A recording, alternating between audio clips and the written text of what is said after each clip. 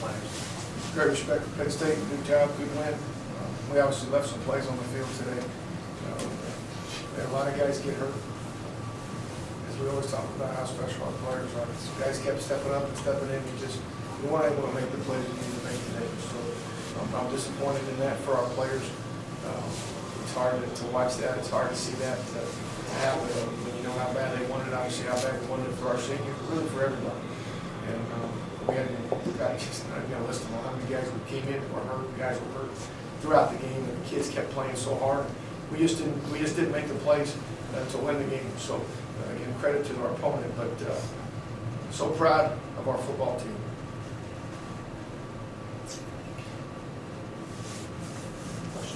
Really, really proud of our team and our entire building. And I say it a lot. Our building, our equipment staff and our managers, how hard they work to pick all the slack up through this. Our medical staff and our trainers, our weight room staff and all those guys in that room. Our nutrition staff and everybody that cooks the food for us. Our academic staff, who obviously everybody had all kind of hats throughout this deal. So I love our players, and they deserve all the credit, but everybody in our building did a great job. And it stinks that we didn't win today. And it really stinks. The last 2 games we came up 3 points short. But this is one hell of a season, one hell of a group of kids. And as a staff, we're really proud. Meyer Consulting Engineers. In the past 5 years, our organization has completed over 1,300 projects in the U.S. and abroad, including many structures at the University of Maryland. For structural engineering and materials testing and inspection, call Meyer Consulting Engineers.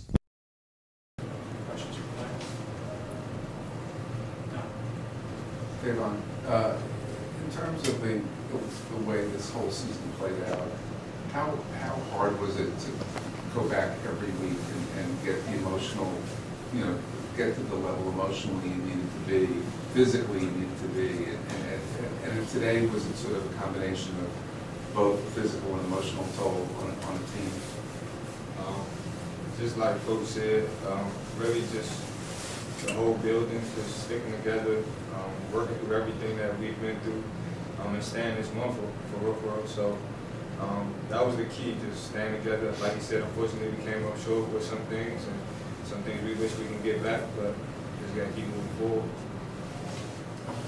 For either or both, could you guys just describe what you learned this season and dealing with something you probably hadn't come close to dealing with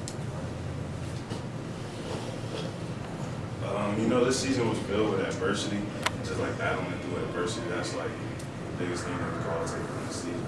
And like to say for a group of guys, like especially as us, we lost our teammate, and to keep battling it through game in, game out, I can't say that I'm proud of that. Everybody do that.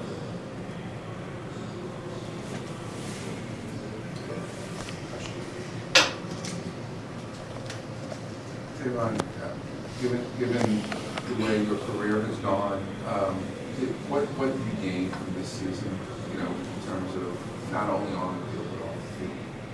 Well, I've been through a lot of adversity and things like that throughout my career. The biggest thing that I gained from this year was just being the leader to the younger guys who have they have a bright future, each and every one of them. They're very good, and they can take coaching. That's one big thing that some players don't have. Just to be able to lead them and guide them along their journey, and to be a part of their journey was kind of cool. So that was the biggest thing I could take away from this year.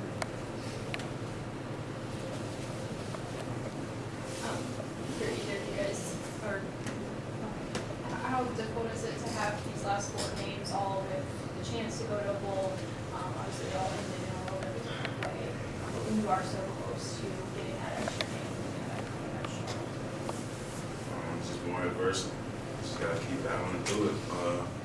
To come up short, it's disappointing, but each week we gotta show up to play. And this is how it is, college football.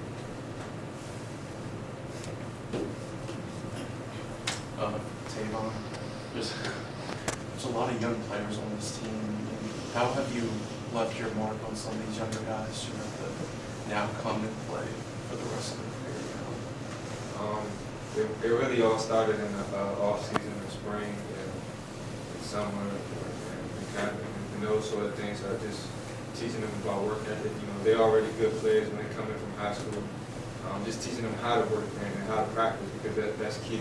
You know, you can be a good practice player, but if you can carry it over to the field and to the game, it boosts your level up even more. So just kind of working with them, working with their work ethic, being coachable and things like that. On the defensive side, you guys actually had some pretty good games this year. What's it like, and what are you going to remember from playing with Cowart, with playing with Jesse Antibonham and having that group together? You know, on the defensive side, we just try to all stick together, play as brothers, and like these past few games, we've been just turning it up, just trying to play, like trying to win bowl eligibility. So, like for my brothers, I'll do anything. So through these games, that's what we're doing, just playing ball. Last one time. For either players, when you come into a game like this and they immediately score a touchdown first time out, first possession, does that put you back on your heels at all, or do you just go on business as usual, just step up? It's just like what we've been making it each and every time. Just adversity, you know. It was a setback, and we just had to respond. We didn't respond how we wanted to, and it carried over. But we just got to respond. Thank you.